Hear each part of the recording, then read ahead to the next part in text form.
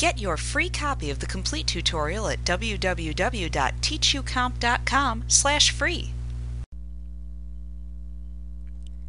In Access, you should assign a primary key to each table that you create. A primary key is simply a field or a grouping of fields that acts as a unique identifier for each record in the table. So you should use a field or grouping of fields that will always contain a unique value as your primary key. The advantages of assigning a primary key will become more evident as you learn about relational database structures. You'll see that when you assign a primary key to a table, it automatically indexes, or sorts, the table by the primary key. Also, because a primary key assigns a unique identification to each record, it reduces the chance of duplicate information being entered into the table. You can create a primary key on a single field by clicking the Row Selector button of the field which you would like to assign as the primary key of the table within the Table Design view.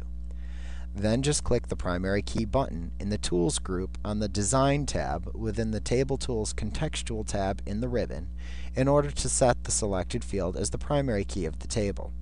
You'll see a small picture of a key appear in the Row Selector box to indicate that the field is now assigned as the primary key. If you selected the primary key field and clicked the Primary Key button again, it would actually remove that field from being the primary key in the table.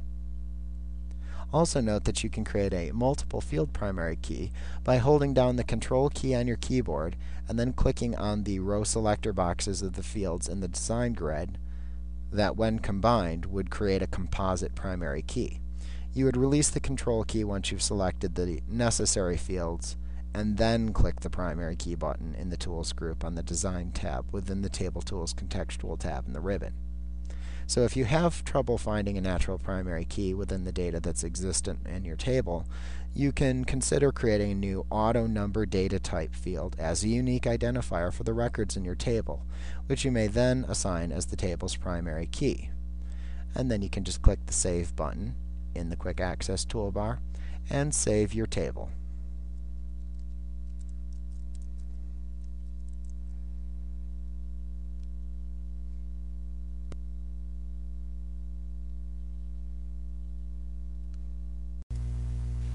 Like what you see? Pick up your free copy of the complete tutorial at www.teachucomp.com/free.